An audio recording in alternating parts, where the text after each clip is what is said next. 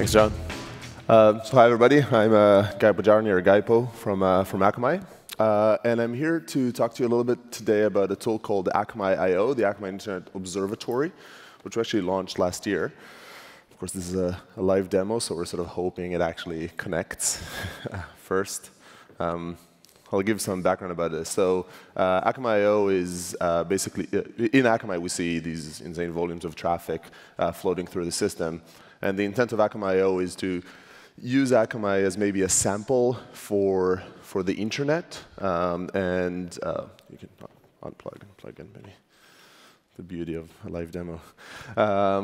And share some data about what we see around shares of traffic across clients, across browsers.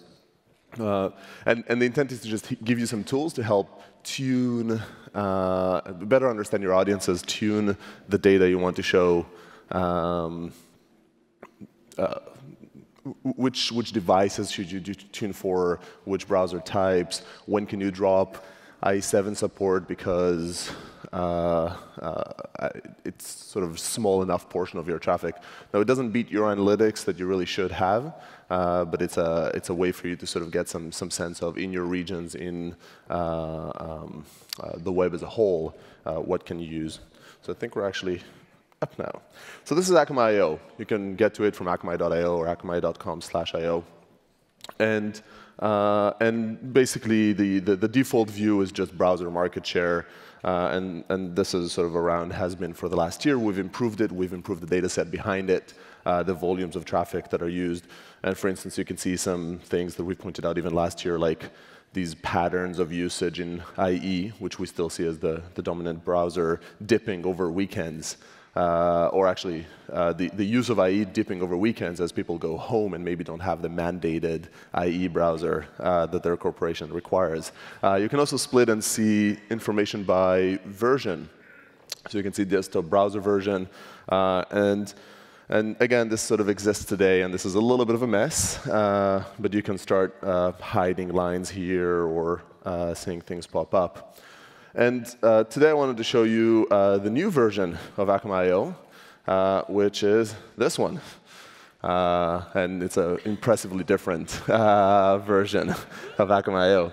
So the fine, the sort of more attention detail people around in the crowd would notice there are actually two new sections on this screen. The first one is this filters section. And what it allows you to do is actually go in and filter the data that you want to see based on various aspects of the traffic. So you can filter down to specific brands of browsers or devices, or the operating systems, or different the browsers themselves, to mobile, to tablet, etc. And because of Wi-Fi and because of another aspect I'll talk later, I just have these pre-populated.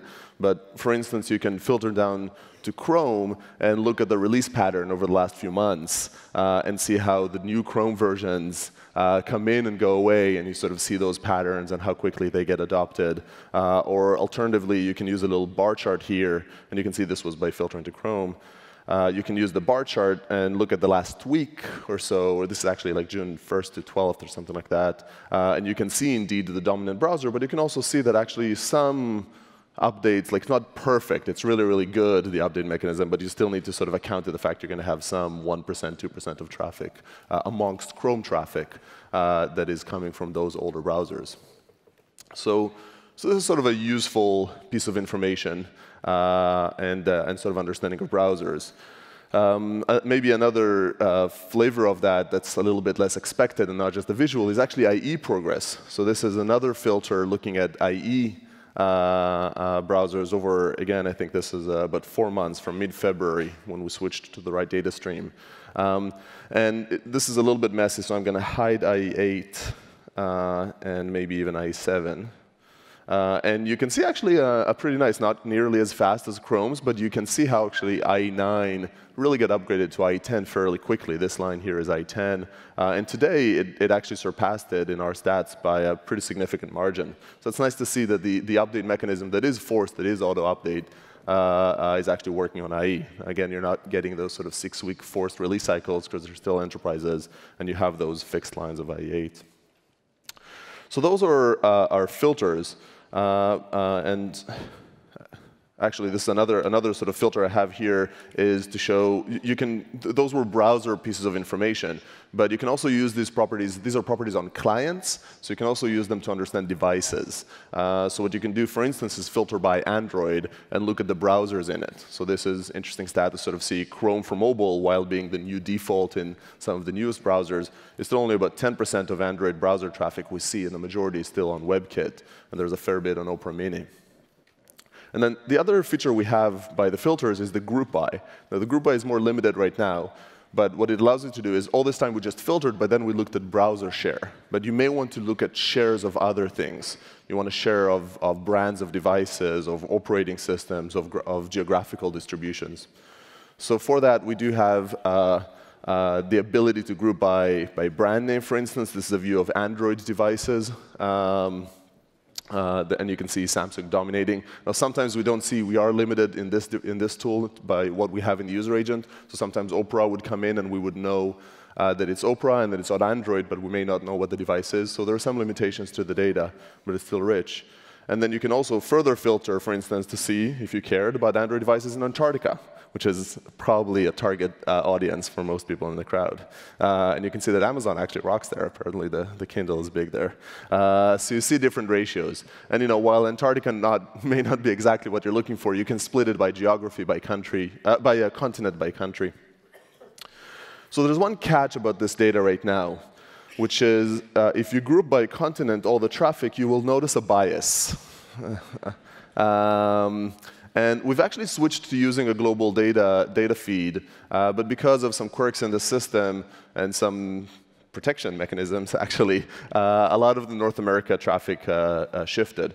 Now, to clarify, these are sizes of the sample feeding into this data from different continents. So over April, the data for Europe, for instance, which is some 0.some% of the traffic, is still 236 million requests.